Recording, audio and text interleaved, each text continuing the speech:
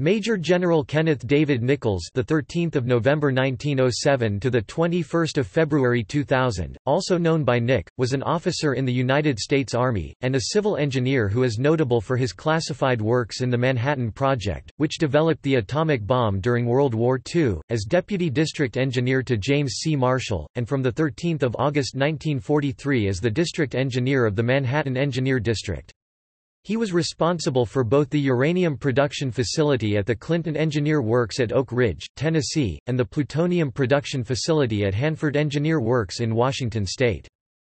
Nichols remained with the Manhattan Project after the war until it was taken over by the Atomic Energy Commission in 1947. He was the military liaison officer with the Atomic Energy Commission from 1946 to 1947. After briefly teaching at the United States Military Academy at West Point, he was promoted to Major General and became Chief of the Armed Forces Special Weapons Project, responsible for the military aspects of atomic weapons, including logistics, handling and training. He was Deputy Director for the Atomic Energy Matters, Plans and Operations Division of the Army's General Staff, and was the senior Army member of the Military Liaison Committee that worked with the Atomic Energy Commission. In 1950, General Nichols became Deputy Director of the Guided Missiles Division of the Department of Defense. He was appointed Chief of Research and Development when it was reorganized in 1952. In 1953, he became the General Manager of the Atomic Energy Commission, where he promoted the construction of nuclear power plants. He played a key role in the proceedings brought against J. Robert Oppenheimer that resulted in Oppenheimer's security clearance being revoked. In later life, Nichols became an engineering consultant on private nuclear power plants. Early life.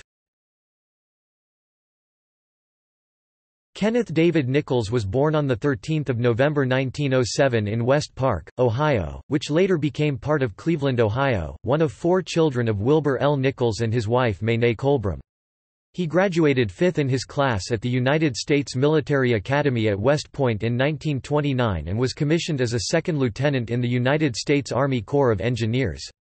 In 1929, Nichols went to Nicaragua as part of an expedition led by Lieutenant Colonel Daniel I. Sultan, whose purpose was to conduct a survey for the interoceanic Nicaragua Canal. A fellow officer in the expedition, who would later figure prominently in Nichols' career, was First Lieutenant Leslie Groves. For his service on the expedition, Nichols was awarded the Nicaraguan Medal of Merit, "for exceptional service rendered to the Republic of Nicaragua." Nichols returned to the United States in 1931 and went to Cornell University, where he received a bachelor's degree in civil engineering. He became assistant to the director of the Waterways Experiment Station in Vicksburg, Mississippi, in June 1932. In August he continued his studies at Cornell, where he completed his master's degree in civil engineering on 10 June 1933. While at Cornell he married Jacqueline Jackie Deroulet. Their marriage produced a daughter Jan and a son David. He returned to the Waterways Experiment Station in 1933. The next year he received a fellowship awarded by the Institute of International Education to study European hydraulic research methods for a year at the Technische Hochschule in Berlin. While there he was promoted to first lieutenant on 1 October 1934. The thesis he wrote won an American Society of Civil Engineers award. On returning to the United States he received another one-year posting to the Waterways Experiment Station. From September 1936 to June 1937 he was a student officer at Fort Belvoir, Virginia. He then became a student again, using his Technische Hochschule thesis as the basis for a Doctor of Philosophy degree from the State University of Iowa. He became an instructor at West Point in August 1937, where he was promoted to captain on 13 June 1939. World War II. In June 1941, Colonel James C. Marshall summoned Nichols to the Syracuse Engineer District to become area engineer in charge of construction of the Rome Air Depot.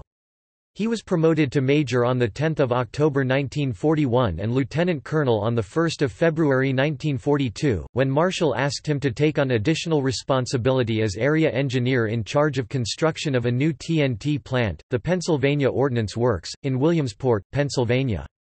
On this project, Nichols worked with DuPont and Stone and Webster as major contractors, and dealt with Leslie Groves, now the colonel in charge of military construction. In June 1942, Nichols was again summoned by Marshall, this time to Washington, D.C. Marshall had recently been appointed as district engineer of the new Manhattan Engineer District (MED), and had received authorization to staff it by drawing on officers and civilians working for the Syracuse Engineer District, which was now winding down as the major part of its construction program was nearing completion. Marshall started by designating Nichols as his deputy district engineer, which became effective when the Manhattan District was officially formed on 16 August 1942. The first major decision confronting the new district, which unlike other engineer districts had no geographic limits, was the choice of construction site.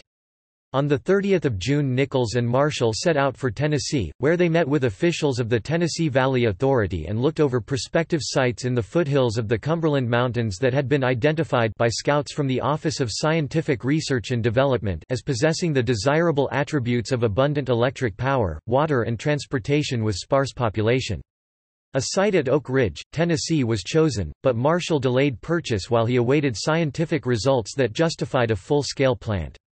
Afterwards, Nichols visited the Metallurgical Laboratory, or Met Lab, at the University of Chicago, where he met with Arthur Compton. Seeing the problems of overcrowding there, Nichols, on his own authority, arranged for a new experimental site to be established in the Argonne Forest, which would eventually become the Argonne National Laboratory. Nichols took charge of ore procurement. He arranged with the State Department for export controls to be placed on uranium oxide and negotiated with Edgar Sengier for the purchase of 1,200 tons of ore from the Belgian Congo that was being stored in a warehouse on Staten Island. Nichols arranged with the Eldorado Mining and Refining Company for the purchase of ore from its mine in Port Hope, Ontario, and its shipment in 100-ton lots. Nichols met with Under-Secretary of the Treasury Daniel W. Bell and arranged for the transfer of 14,700 tons of silver from the West Point Depository for use in the Y-12 National Security Complex in place of copper, which was in desperately short supply in wartime. In September 1942, Groves, now a brigadier general, became director of the Manhattan Project. Groves immediately moved on the most urgent issues. He promptly approved the purchase of the site at Oak Ridge and negotiated for the project to be given a AAA priority rating. Groves soon decided to establish his project headquarters on the fifth floor of the new War Department building in Washington, D.C.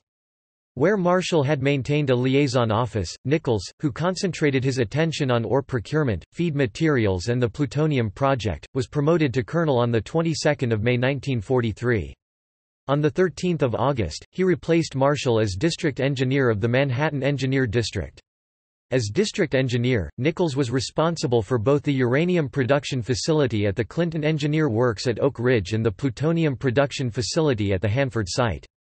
One of his first tasks as district engineer was to move the district headquarters to Oak Ridge, although its name did not change. For his wartime work on the Manhattan Project, Nichols was awarded the Distinguished Service Medal by the United States Secretary of War, Robert P. Patterson. Post-war. Nichols was promoted to brigadier general on the 22nd of January 1946. Following the departure of Major General Thomas Farrell, Nichols became Groves' deputy, although he also continued as district engineer. Asked to spend more time on weapons production and storage, Nichols established a new underground assembly plant at the Mound Laboratories in Miamisburg, Ohio, and recommended that Sandia Base be transferred from the United States Army Air Corps to the Manhattan District. In December, Nichols recommended the closing down of the alpha tracks of the Y-12 plant, thereby cutting the payroll from 8,600 to 1,500 and saving $2 million a month. Henceforth, uranium enrichment would be performed by the gaseous diffusion plants, the wartime K-25 and the new K-27, which had commenced operation in January 1946. Nichols kept the national laboratories operating with $60 million worth of research grants for fiscal year 1947. He helped Captain Hyman G. Rickover train a team of naval engineers at Oak Ridge in nuclear propulsion. In June 1946, Nichols went to Bikini Atoll to represent the Manhattan Project at Operation Crossroads, a series of nuclear weapons tests conducted to investigate their effects on warships. Like many of his contemporaries in an army that was dramatically reduced in size as it rapidly demobilized, Nichols was reduced in rank, reverting to his substantive rank of lieutenant colonel on 30 June 1946. On return from Bikini, he found that he had been made an honorary commander of the Order of the British Empire. The Atomic Energy Act of 1946 created the Atomic Energy Commission (AEC) to take over the functions and assets of the Manhattan Project. President Harry S. Truman appointed its 5 commissioners on 28 October 1946, and Groves appointed Nichols as the military liaison officer to the AEC. Nichols' main responsibility was to help organize an orderly transfer of assets and responsibilities from the MED to the AEC.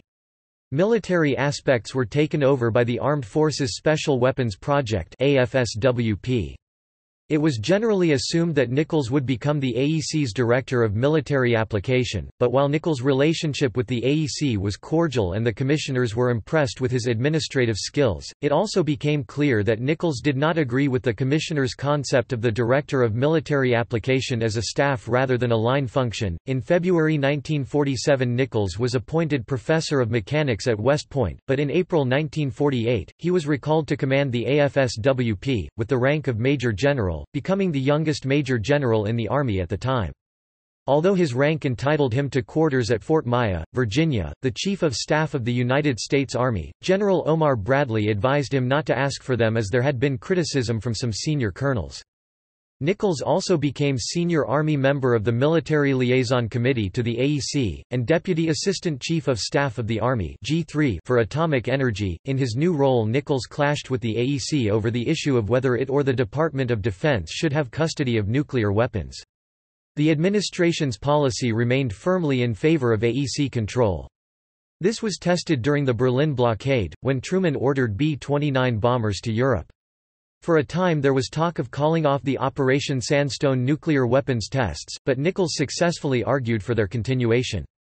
In 1950, he became Deputy Director of the Guided Missiles Division of the Department of Defense, overseeing the Nike project. He was appointed Chief of Research and Development when it was reorganized in 1952. Nichols retired from the Army on 31 October 1953. For his services from 1948 to 1953, he was belatedly awarded a Second Distinguished Service Medal in 1956. Nichols became General Manager of the AEC on 2 November 1953. In this capacity he initiated the AEC Personnel Security Board hearing on the loyalty and trustworthiness of atomic scientist J. Robert Oppenheimer. In a harshly worded memorandum to the AEC on 12 June 1954, subsequent to the hearing, Nichols recommended that Oppenheimer's security clearance not be reinstated. In 5 security findings, Nichols said that Oppenheimer was a communist in every sense except that he did not carry a party card, and that he is not reliable or trustworthy. The commission agreed, and Oppenheimer was stripped of his security clearance. A second scandal was the Dixon-Yates contract, a political controversy that became a major issue in the 1954 elections, resulting in Nichols appearing before a United States Senate subcommittee. Later life. Nichols left the Atomic Energy Commission in 1955 and opened a consulting firm on K Street, specializing in commercial atomic energy research and development. His clients included Alcoa, Gulf Oil, Westinghouse Electric Corporation and the Yankee Row Nuclear Power Station. Nichols was involved with the construction of the Yankee Row Nuclear Power Station, the first privately owned pressurized water plant, and the Vermont Yankee Nuclear Power Plant, which commenced operation in 1961 and 1968 respectively. They were both experimental and not expected to be competitive with coal and oil, but later became more so due to inflation and large increases in coal and oil prices. He was critical of over-regulation and protracted hearings, which meant that by the 1980s similar boiling water or pressurized water plants took almost twice as long to build in the United States as in France, Japan, Taiwan or South Korea. Nichols died of respiratory failure on 21 February 2000 at the Brighton Gardens retirement home in Bethesda, Maryland. He was buried at Arlington National Cemetery. Notes. References. External links.